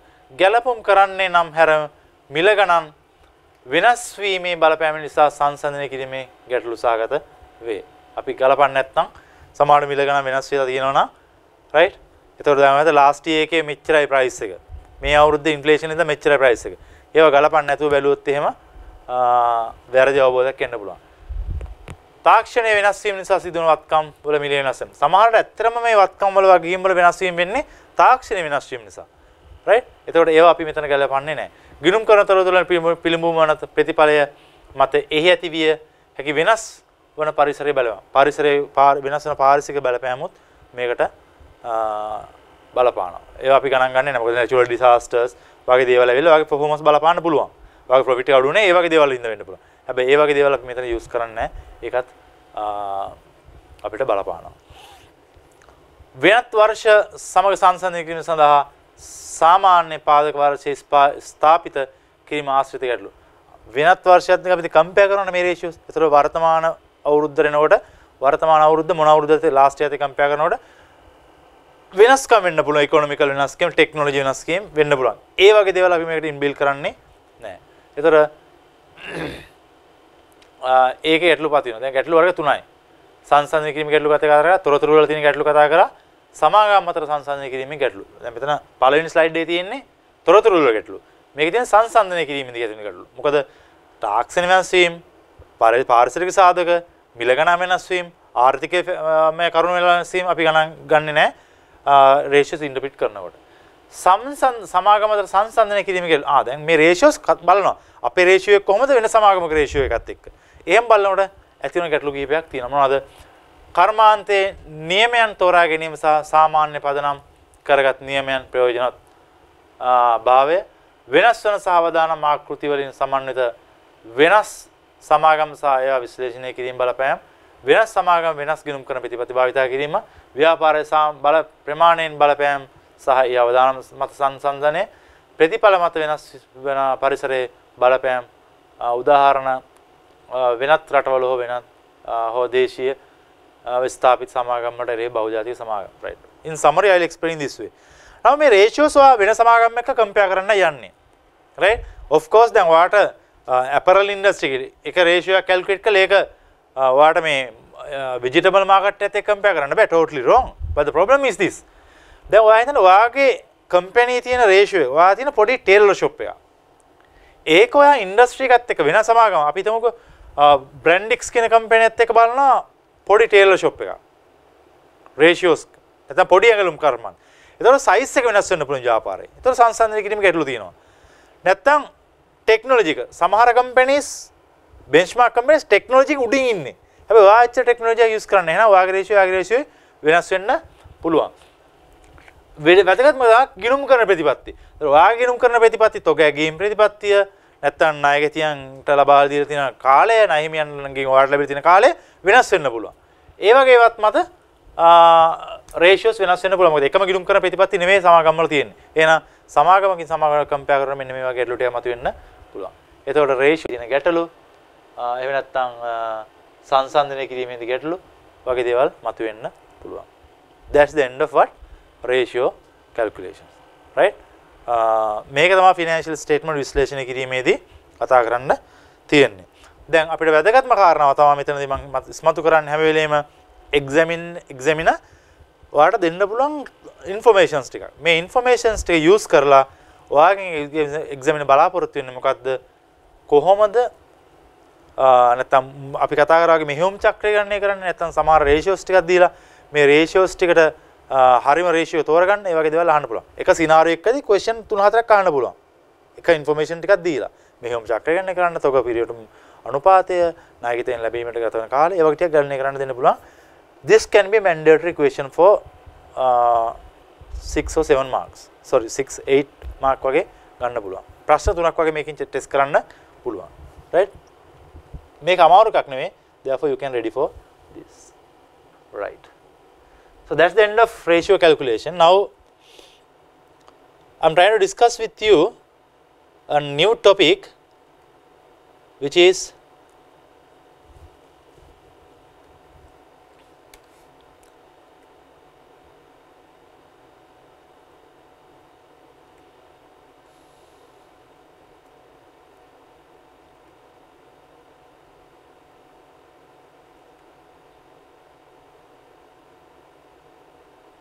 introduction to company accounts. මේක ඊටාම වැදගත් මාතෘකාවක්, right? Introduction to company accounts. දැන් මේ වෙනකොට මේ සිලබස් එකේ තියෙන බහුතරයක් දේවල් අපි මේ සෙෂන්ස් වල කතා කරා. important කියලා හිතන දේවල්. මම ඔයාලට කලින්ම කිව්වා මුළු සිලබස් එකම 1 to 1 නැත්නම් 1 to n A to Z we might not be able to go through. හැම එකම අපිට A to Z යන්න බෑ. වැදගත් කියලා හිතන මේ exam එකේ structure එකත් එක්ක අනුව test කරන්න පුළුවන් කියලා හිතන questions කීපයක් තමයි මම තෝරගෙන තියෙන්නේ. නැත්නම් topic කීපයක් තමයි not the questions topic කීපයක් තමයි use කීපයක් තමයි තෝරගෙන තියෙන්නේ. වත් එක මේ journey එක හරහා යන්න. right? මේකත් මම හිතුවා තෝරගන්න කියලා මොකද මේකෙත් MCQ questions අහන්න පුළුවන්. introduction to company. Of course exam එකේ වල ලොකු සමාගම් ගිණුමක් හදන්න අමාරුයි. මොකද ඒක MCQ නම් ඔයාලට මේක සමාගම් හදලා profit එක හරිම profit එක තෝරගන්න කී ඉරක් ගහන්න කියන එක එච්චර practical question එකක් නෙවෙන්න පුළුවන්. Right? But I don't know can be also tested.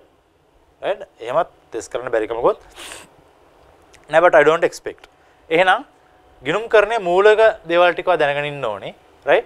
මේ මූලික දේවල් ටික having said that දැන් අපි මෙතන මම explain කරගෙන ආවේ exam format එක, right? මේකදී the don't expect simple question even it is MCQ වෙන පළියට මේකේ simple questions test කරගෙන ඉතින් බෑ. මොකද එක ප්‍රශ්නයක් අපි ගත්තොත් ඒ ප්‍රශ්නයෙන් තව ප්‍රශ්න පහක් විතර හදලා MCQ විතර test කරන්න පුළුවන්. right? එතකොට නැත්නම් සමහර කෙනෙක් හිතන්න පුළුවන් right MCQ මේ පාර තියෙන්නේ company accounts අපිට හදන්න නැහැ, partnership අපිට හදන්න නැහැ, balance sheet tally කරන්න නැහැ. ඒ වගේ දේවල් ටික උපකරණ පෙරන්න පුළුවන් නැහැ. ලොකු ගාණක් දීලා ඒ ගාණෙන් කොටස් අහන්න පුළුවන්. අර දාලාවේ කීයද? නැත්නම් profit after tax කීයද? නැත්නම් ඔයාලට ratios ටික එකෙම calculate කරගෙන කොහොමද?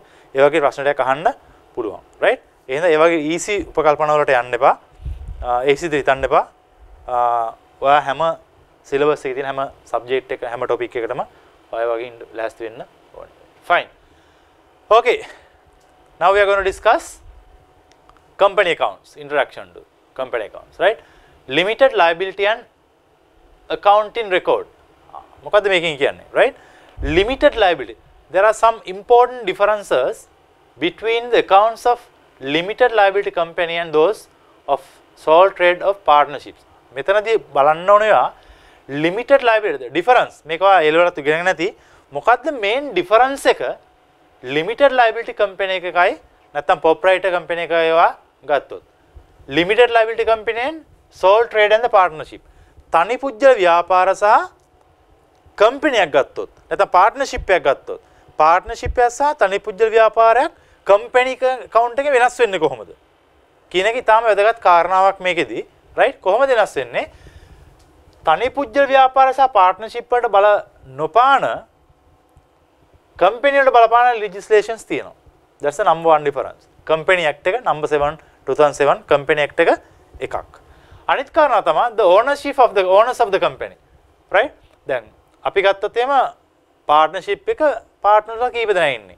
proprietor එක එක්කනයි. හැබැයි company එක ගත්තොත් number of shareholders ලා ඉන්න පුළුවන්. එහෙනම් company ගත්තොත් අපි කතා කරන්නේ introduction to company account. company එකකට බලපාන නීතිමය රාමුව වැඩි. උදාහරණයක් විදිහට conceptual framework of financial reporting LKS SLFRS බලපානවා. company act එක බලපානවා. ඒ වගේම limited liability නැත්නම් liability නැත්නම් පුජ්‍ය සීමා සහිත සමාගමක් ගත්තොත් ඒකින කොටස් කරුණන් ප්‍රමාණයත් වැඩි වෙනවා. ඒතර මොකද්ද මේ සමාගමක් නම් තියෙන advantages මොනවද? right, sorry, disadvantages. compliance with national legislation. අපි ඒක සමානයෙන් දකින අවාසියක් විදිහට මොකද ඔයාගේ administrative වැඩ පැත්ත වැඩි වෙනවා. ඔයාට ඕන විදිහට business එක දුවන්න බෑ. ඔයාට මේ නීති වලට අනුකූල වෙන්න ඕනේ. compliance with national accounting standard. ඔයාට තනි පුජ්‍යල ව්‍යාපාරයන partnership යන ඔයාට අපි කතා කරන සියලුම accounting standard SLFRS ඒ විදිහට apply කරන්න උවමනාවක් නැති වෙන්න පුළුවන්. හැබැයි ඔයා company එකක් නම් ඔයාට ඒවා අනිවාර්යෙන් follow කරන්න වෙනවා. and formation of annual registration ඔයාට annually registration fee එකක් ගෙවන්න වෙනවා. මෙන්න මේක තමයි basic disadvantage. මොනවද? legal framework එකට නැත්නම් නීතිමය රාමුවට අනුකූල වෙන්න ඕනේ. accounting standard SLFRS follow කරන්න ඕනේ. සහ annually ඔයාට registration fee එකක් company එකක් නම් ගෙවන්න වෙනවා. හැබැයි මේ තුනම ඔයාට නෑ මොකක් නම්ද ඔයාගේ ව්‍යාපාරය තනි පුජ්‍යල ව්‍යාපාරයක් සහ partnership එකක් වෙනවා නම් මේක ඔයාට cost එකක් වෙන්නේ නැත්නම් මේ වගේ දේවල් වලට බලපාන්නේ නැහැ. right? දැන් ඔයා දන්නවා limited liability company නැත්නම් සීමා සහිත සමාගමක් partnership එකක නම් හවුල් ව්‍යාපාරකින් සහ තනි පුජ්‍යල ව්යාපාරකින් වෙනස් වෙන්නේ කොහොමද? සමාගමකට තියෙන අවාස්දායක තත්ත්වයන් මොනවද? ඔයා compare කරොත් තනි පුජ්‍යල ව්‍යාපාරයක් සහ හවුල් ව්‍යාපාරයක් සමග. right? unlimited and limited liability. This is also very important. right? මේකෙදී සීමිත වගකීම සහ අසීමිත වගකීම. unlimited responsibility means අසීමිත වගකීමක් තියෙනවා. limited liability means සීමා සහිත වගකීමක් තමයි තියෙන්නේ. unlimited means if the business runs up debt